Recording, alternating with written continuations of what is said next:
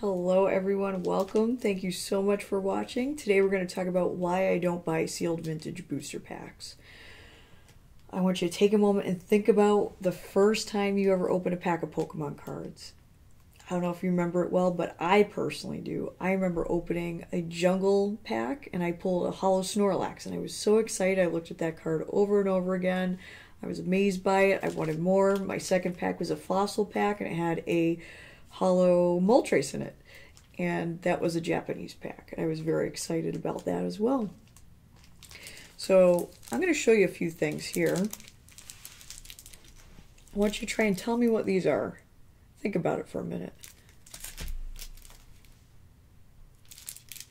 If you would have said a base set 2-pack, you're going to be wrong. I'm going to show you what's inside these packs, and it might surprise you. Tell me that doesn't look atrocious. Here's what they actually look like. Big difference, huh? Between the font. Now that Machamp's the best looking card. Dratini, Onyx, Abra. So the font is terrible. The texture and feel to them is awful. And, you know, if they put as much effort in the packaging as they did the actual cards, cards probably wouldn't look that bad. However, the reality is people are going to buy these packs and think that there's real cards inside of them. It's very easy to mistake this for a real pack because it's been about 20 years since we opened these. It's hard to remember what they actually look like. When you hold these in your hand, you could very easily think they're real packs. This is what you could wind up getting at a flea market or off of eBay or Amazon from a seller that might not be very reputable. So you want those vintage cards, right? You want to open an old pack. You want to have fun with them. I don't recommend you do it. What I do recommend you do is buy the cards you want loose.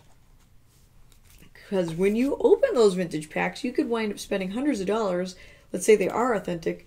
You spend hundreds of dollars and you're not getting the cards you want anyways. So you could easily buy, you know, sealed promos like this Machamp. The legendary bird promos. I even have an e-reader Kecleon promo for a nice unusual card there. Game Boy Meowth promos. Get those sealed. If you want sealed Pokemon cards, you get them that way. You know what cards you're getting. But more so, I recommend you buy them loose. You can buy them loose in good shape for less than the pack of you know, vintage Pokemon cards. You're not going to pull that Venusaur if you buy a base set pack. You're not going to get the Charizard. You're not going to get Lieutenant Surge's Magneton. You're not going to get a Dark Charizard, holo or not. You're not going to get an Alakazam if you're looking for it. You can wind up pulling a rare Lass out of a base set pack. I mean, there's so many things you could get instead of the card you want that would just really hurt, especially if you're on a budget. If you're going to buy it to hold on to it and invest to it, you should at least get it authenticated before you put it away in your safe or whatever you want to do with it. But I really recommend you don't buy vintage packs, because, especially if you're a beginner, because it's just so easy to be fooled and so hard to get the right thing. If you are going to buy a sealed vintage pack, I recommend you get one that's already graded and certified by PSA. There's plenty of those out there. They don't go for a whole lot more than what regular sealed packs go for, and you can bid on them on eBay.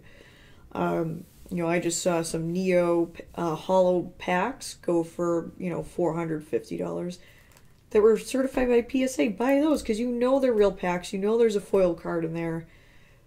You can't pull the wool over anybody's eyes there. If you really want sealed Pokemon cards, let's say you just want them in PSA 10, buy vintage sealed pre-constructed decks. One way to do it, if you just want new Pokemon cards, you can buy these. It's one way to do it. So think about what I said before you go out and buy vintage sealed packs. There's just a whole lot that can go wrong there, especially if you're on a budget. You do not want to throw your money away. If you have any questions, let me know. And please do share in the comments with everybody what your first Pokemon pack memory was. I would love to hear it. I'm sure everybody else reading the comments would love to hear it as well. But yeah, thank you guys so much for watching. I'll say bye for now and take care.